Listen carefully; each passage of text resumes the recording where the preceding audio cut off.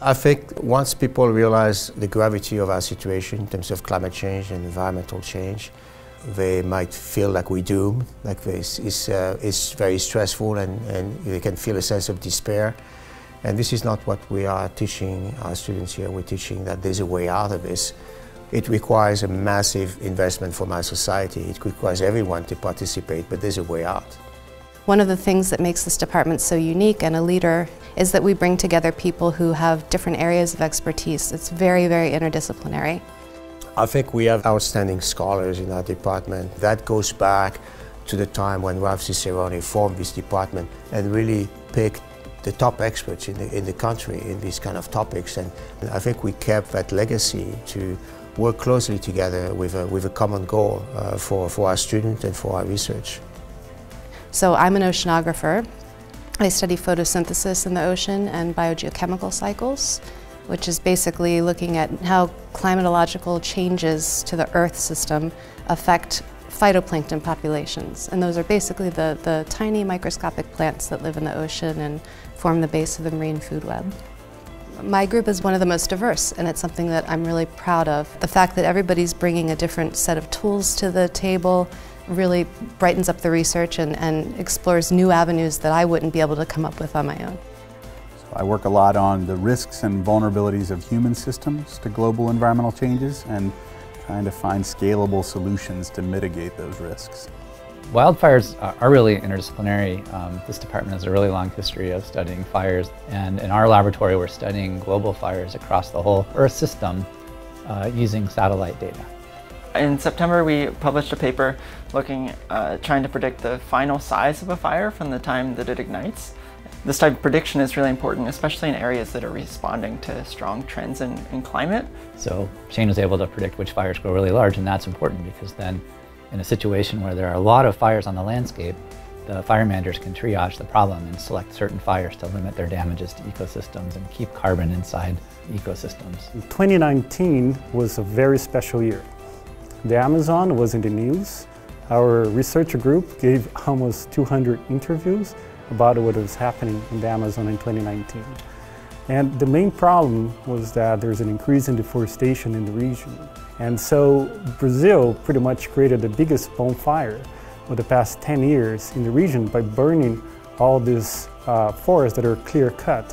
One place where I've realized turbulence really matters is over the Amazon rainforests. Working with ecophysiologists in the department here, I've come to appreciate that the way the physiology of the forest adapts to high CO2 actually changes the energy balance of the surface in ways that spark turbulence feedbacks. So that's opening up new frontier questions at the interface of our disciplines that I didn't imagine would happen, but I really like that about ESS. My name is Murat Aydin. I work with ice cores from polar ice sheets. And we talk about atmospheric CO2 changes, right? We know the last 100 years have been highly unusual. And the reason why we know that is directly linked to the ice core trace gas research that has been done.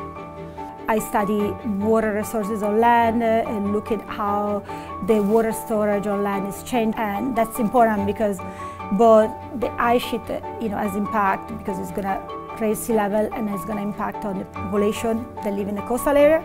And water storage availability is a big deal. It's very important, it's a big impact. We've seen over the past decades that many glaciers around the coast of Greenland and Antarctica have been thinning, retreating, and their flow have been accelerating, discharging more icebergs into the ocean than before.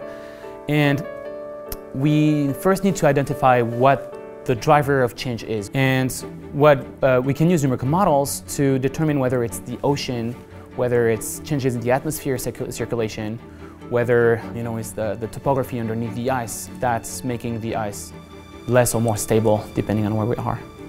One of the main data sets that I use is the one from the GRACE mission. It's a satellite mission. It measures the gravity field of the Earth.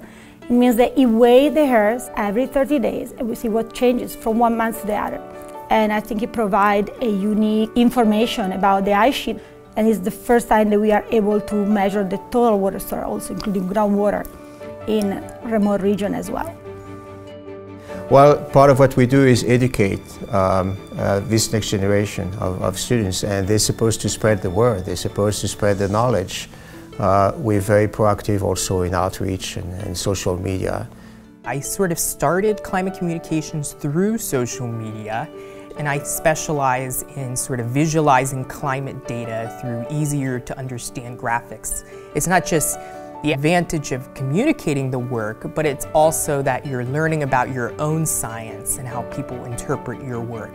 And I think it's extremely valuable and been very beneficial for my graduate studies.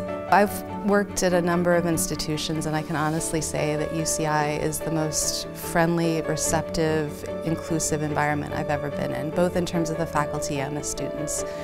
We really try to create a community and then provide everybody with what they need to succeed. And having a diverse place, it really helps to have different ideas. We really believe in that. I really feel like our entire discipline is moving in the direction of merging what we know about the physical sciences with the solutions. Engineers have been doing this for a long time, but engineers tend to focus on pretty small scales, whereas we're thinking about it globally. Humans are by now an undeniable part of the Earth system, and that's where we fit.